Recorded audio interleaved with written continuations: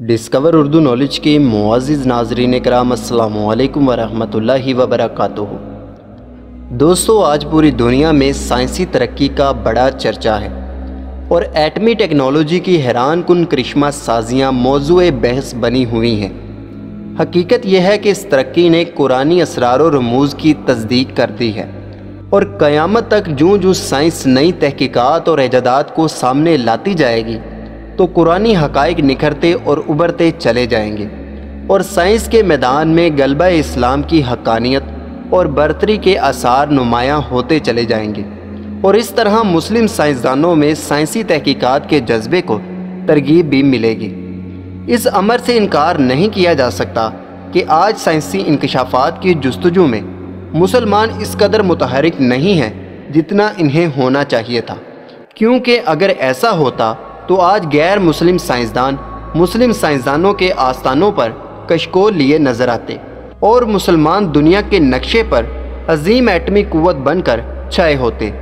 बस अगर हम ज़रा गौर करें तो कायनात के तमाम अलूम बशमूल साइंसी अलूम अहाता कुरान में मौजूद हैं और कुरान हकीम इस सच्चाई का ऐलान यूँ करता है, और ए महबूब सल्लल्लाहु अलैहि वसल्लम, हमने तुम पर ये कुरान उतारा कि हर चीज़ का रोशन बयान है।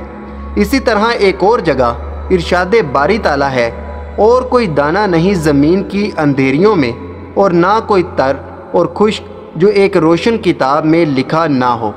दुनिया का हर इल्म कुरान के हर पारे में मौजूद है, अलबत्ता किसी जोहरी का मुंतज़र है। और अल्लाह ताला के फजलो करम से मुसलमानों में कई ऐसे इल्मो दानिश के हामिल लोग तारीख़ के सफ़ात पर नज़र आते हैं जो कुरान पाक का कामिल इल्म रखते थे, और इनकी सोच से मिल्लत की मुश्किल आसान होती रही और ये सिलसिला क़यामत तक जारी व सारी रहेगा।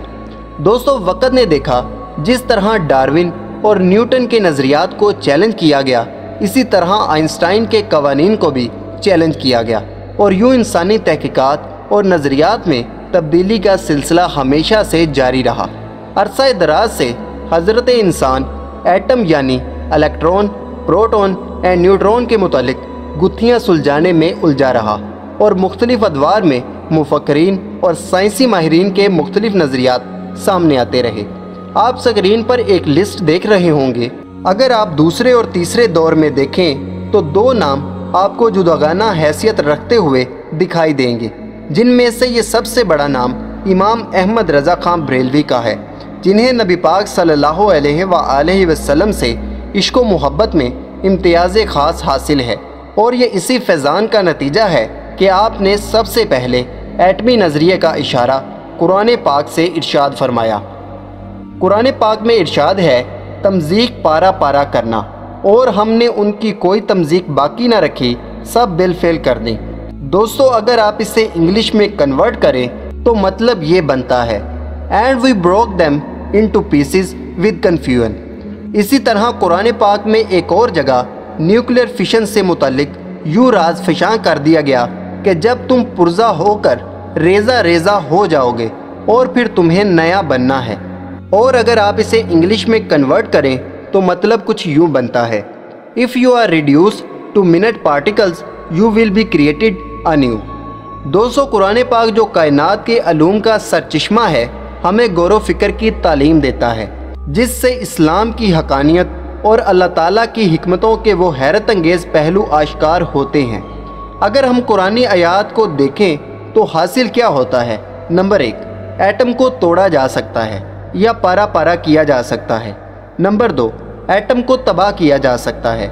नंबर 3, इस प्रोसेस के नतीजे में एटमी तवानाई हासिल की जा सकती है।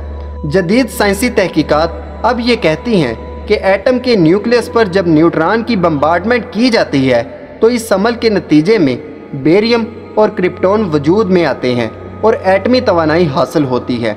दोस्तों, ये एटमी प्रोग्राम की बुनियाद, जिसे कुरान मजीद 1400 साल पहले वाज़िया कर रहा है, जदीद साइंस अब मालूम कर रही है।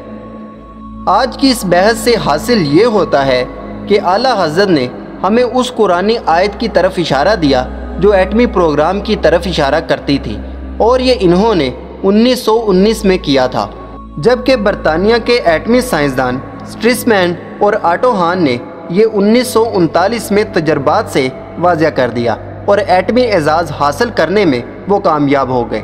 تو دوستو امید کرتا ہوں کہ آج کی یہ چھوٹی سی کوشش آپ کے علم میں اضافے کا سبب ضرور بنے گی۔ اگر آپ کے ذہن میں کوئی سوال گردش کر رہا ہو تو اپنی رائے کا اظہار لازمی کریں۔ ویڈیو پسند آئے تو ویڈیو کو لائک کریں، چینل کو سبسکرائب کریں، اپنا اور اپنے دوستوں کا خیال رکھیں۔ اللہ حافظ، اللہ نگہبان۔